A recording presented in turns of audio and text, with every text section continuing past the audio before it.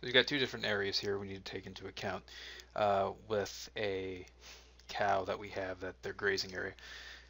Two areas. We got four areas. So starting off, here's the first area. This swept arc here. Second area, this arc, and our third is this arc right here,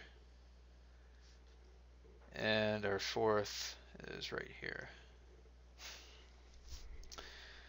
Okay, so what we have here, so the entire length, all right, so we can deduce here, so our original rope length is 100, so here, so this is 50, so this length here is 50, and what we left here, this can be 30, so this is 60, so that means this is 30. Oh, sorry, it's 40 actually. Okay, starting off here, so we got 1/2 100 squared times,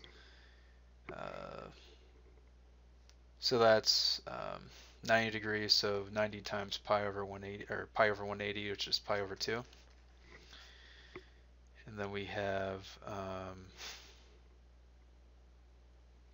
pretty much all these are 90 degrees, so it's just pi over 2. So plus 1/2 times, so I'll do the number 4, so that's going to be 40 squared times pi over 2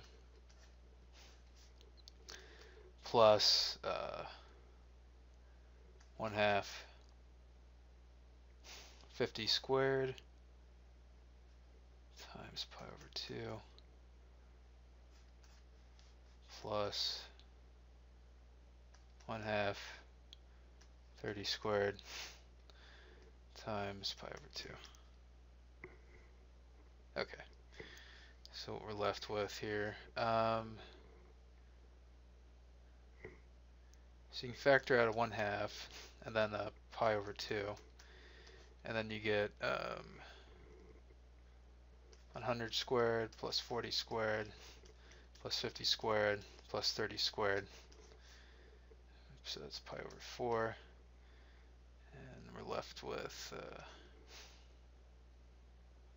so that's 10,000 plus 1,600 plus